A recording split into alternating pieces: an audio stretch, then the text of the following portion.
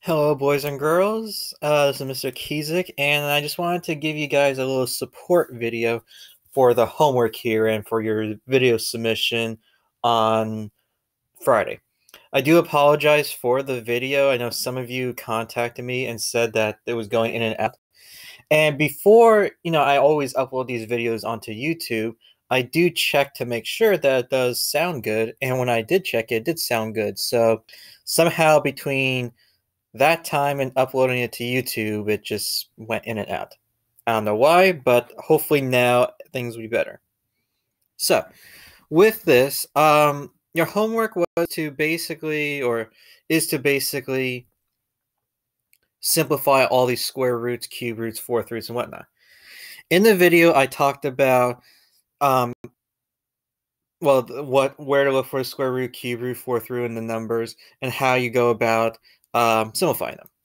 So let's just say, for example, this is, I believe, I want to say number 11 on your homework here, how you would go about solving this problem. So just like before, what we did in near the beginning of the year, this is a square root. We know that it's a square root because there's no number in this area here.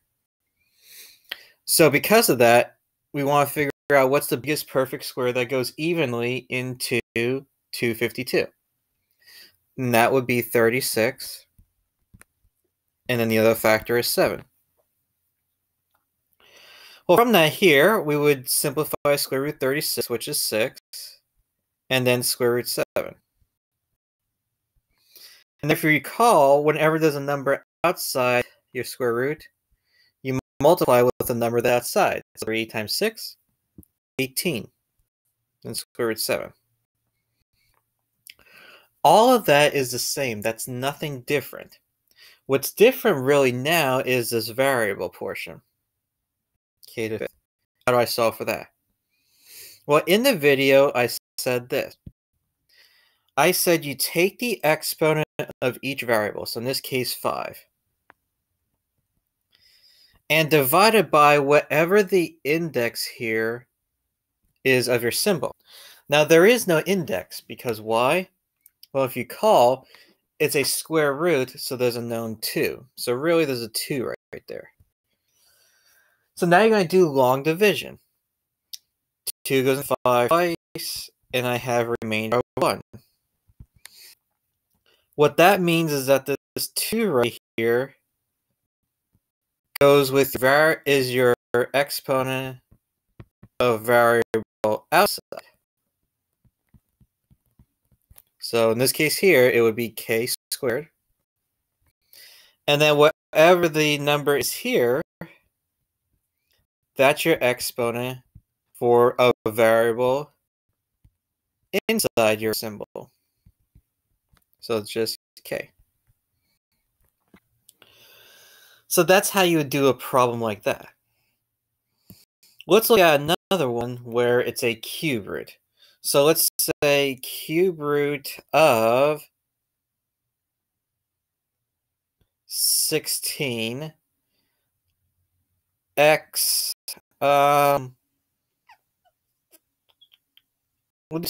13th y to the third power, and we'll do z squared. Okay. So now, what type of problem is this? This is a cube root. How we know that? By the index right here. So instead of doing what's the biggest perfect square that goes evenly into 16, you're thinking what's the biggest perfect cube that goes evenly into 16. So in this case here, it is, looking at your list, whether from the homework or previous assignments, it's 8, and the other factor is 2. What's the cube root of 8? 2. And then we still have cube root of 2. Now, I know there's going to be other things inside and outside here. So what I'm going to do is I'm going to just rewrite this over here, leave some space,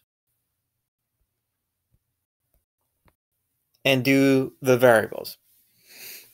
X to the 13th.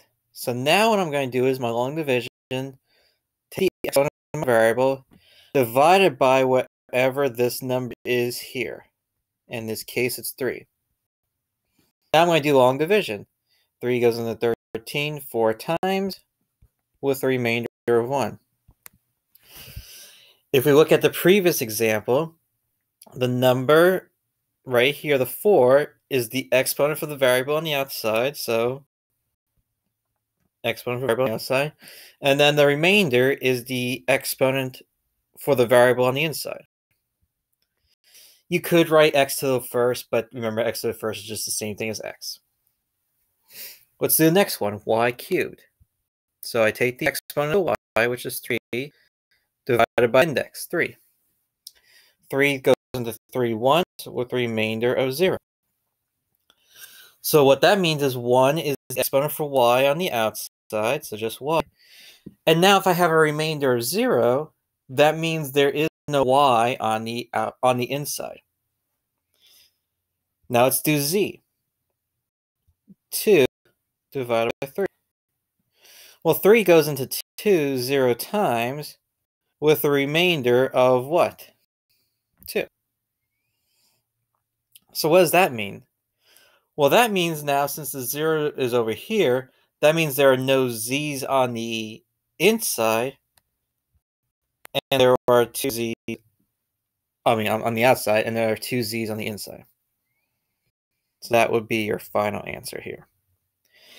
Alright, so that's just a little support video to help you with the homework. Again, if you got any questions, please